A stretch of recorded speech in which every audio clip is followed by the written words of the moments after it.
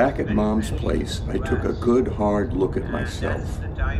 My old faculty advisor was a nasty piece of work, but in a way she was right. I was a fake, a fraud. I didn't deserve the glories of the academic life. I've been trying for too long to get a free ride out of it. But it wasn't too late to turn myself around. And what better place to do it than in the desert? No more using it as a kind of prop for my fantasies of exploding trucks and burning films. I had to admit, Mom needed me, and so did the chickens. I began spending more time with them, learning what makes them tick. I gave them lots of treats, found a local guy to extend the chicken run, and helped Mom with her egg business.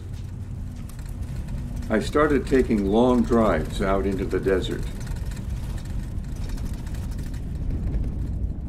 Then I graduated to walks, longer and longer, always with a bottle of water or two. I kept my mind clean and fresh, breathed deeply, nipped distraction in the bud.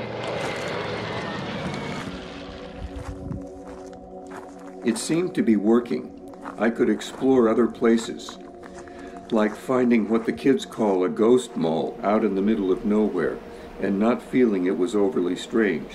I could imagine it filled with live people in my head, with music on the speakers. And then, moments later, nothing would be left but the wind. But one day I stumbled into an abandoned radio station.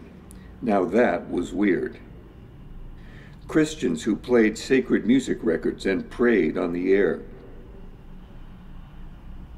And then just up and left, leaving their crazy piles of garbage behind. What was the message there? A couple of nights later, I had one of my intensely meaningful dreams. It came to me in swirling fragments, so I'll lay it out to you the best way I can. A county administration building in the mist. I was going there to check the ownership records for the station, and I found out that it went off the air 20 years ago in the wake of some unnamed scandal, and no one claimed ownership. So, finders keepers, right? And then I'm digging around in the transmitter's mess of tubes and dials and switches. I can't deal with this, so I find a guy to come fix it up and get it back on the air. And somehow I instinctively know how to run this thing, they call it a mixing board, and get my still beautiful voice out to my listeners.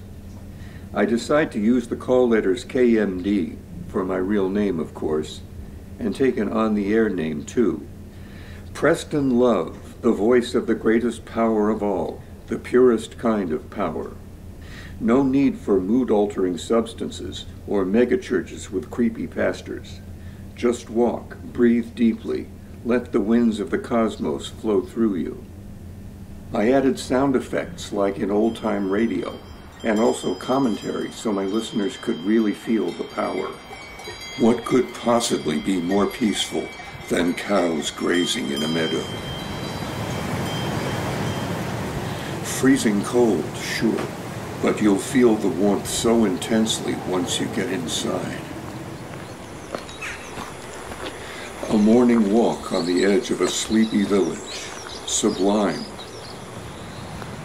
Feel the power in those springtime breezes. So was Preston Love my alter ego, or was I his? By the end of the dream, I couldn't tell. And then I woke up. I didn't think much about it, but a few days later, Mom's phone rang. She picked it up and called out to me, "Who's Preston Love? Anyone you know?" "What?"